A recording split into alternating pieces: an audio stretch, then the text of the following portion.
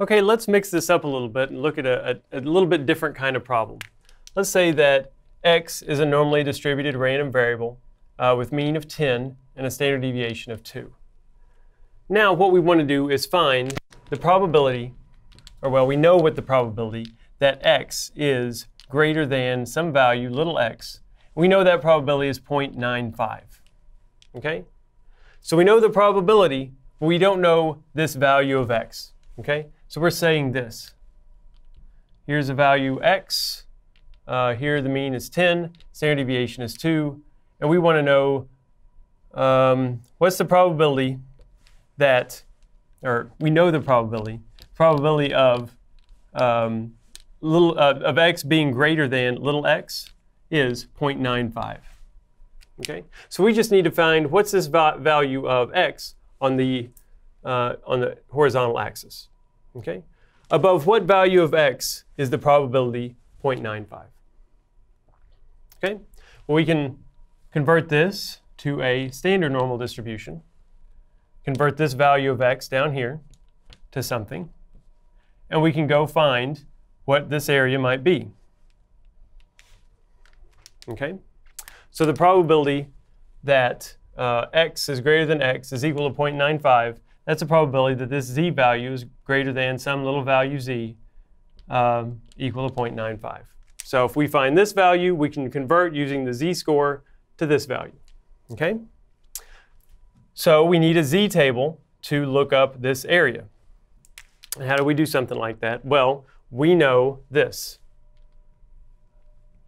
that between 0 and some value z is 0.45. Okay? This area down here, 0.95, or 0.5 right here. This area, 0.5. Half the distribution, 0.5.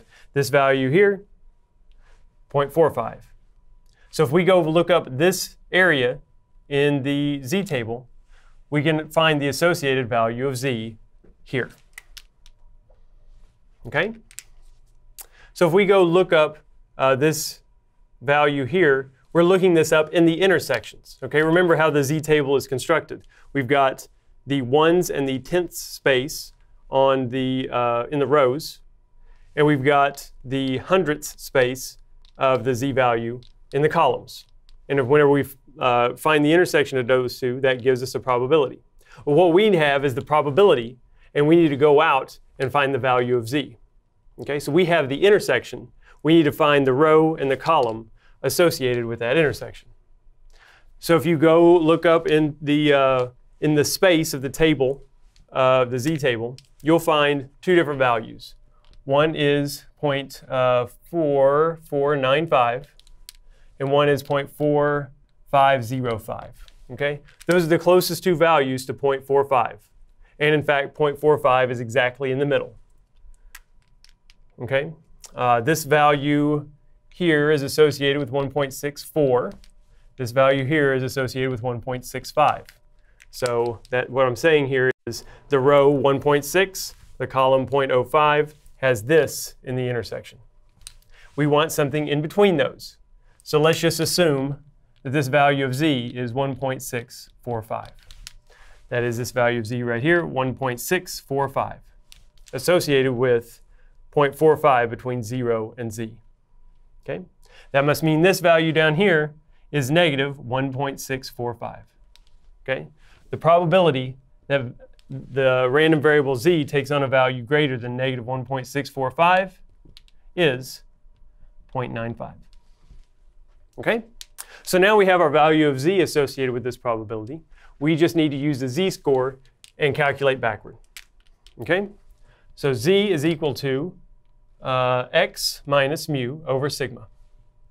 That is negative 1.645 is equal to x, the thing we need to solve for, minus 10 over 2.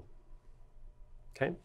So if we solve for x, that is multiply by 2 over here, add 10, we should get that x is 6.71. Okay? The value of x right here on this axis, 6.71. The probability that x is greater than 6.71 is 0.95. 95% of observations of x lie above 6.71.